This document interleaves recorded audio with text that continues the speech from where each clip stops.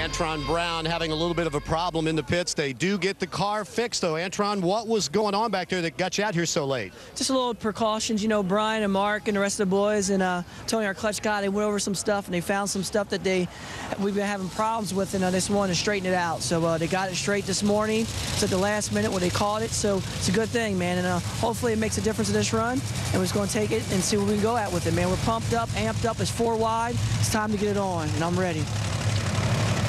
Antron Brown. Here's our next group of 4.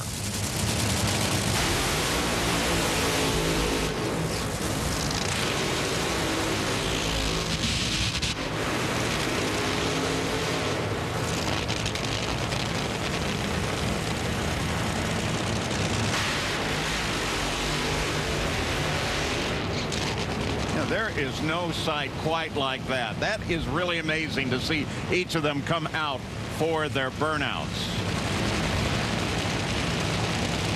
And as they bring him back, it will be Doug Foley, Doug Herbert, Tony Schumacher, and Steve Torrence. Tony Schumacher has been incredibly fast. Tony Schumacher had the lane choice, and he's taking lane number 3. As you take a look at Doug Foley. Doug Foley, remember, he ran very well in Gainesville, had a good shot at getting into the final round before his parachute's deployed. He's number 10 qualifier here, had a best of a 386. Doug Foley now racing at what he considers his home track here at ZMAC. Last race at Gainesville, lost in round 2. There's local guy Doug Herbert. Herbert ran 3 races last season.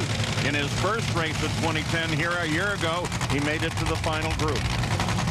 Then you're on board with Tony Schumacher. You look at 2 round 1 losses in the last 76 races. That's pretty amazing. And he has a very good car. Your number 2 qualifier coming in here and made 3 very good passes down the track. And racing with the United States Army Reserve on the car this weekend. Steve Torrence, hey, happy birthday, Steve. It's his 28th birthday and his 42nd race day start.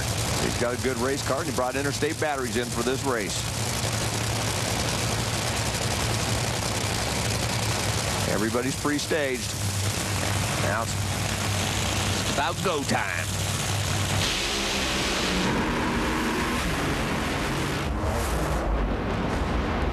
Well, that totally went away for Herbert and Foley. I mean, we're getting different results here.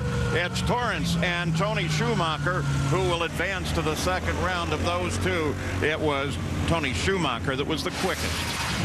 I'll tell you, as you go on board, you're going to see Doug Herbert in that lane go up and smoke almost immediately. Doug Foley shortly after that. But I'll tell you, that Army Reserve car has not had hardly any problems this weekend. One session they stumbled a little bit, but boy, it's been on a rail. And look at Steve Torrence. He keeps getting better and better. He's been looking awfully good this weekend. Oh, look at the fans along the fence. Yeah, and you're right at that fence. You're right there, and that 32,000 horsepower is pumping just a few feet away.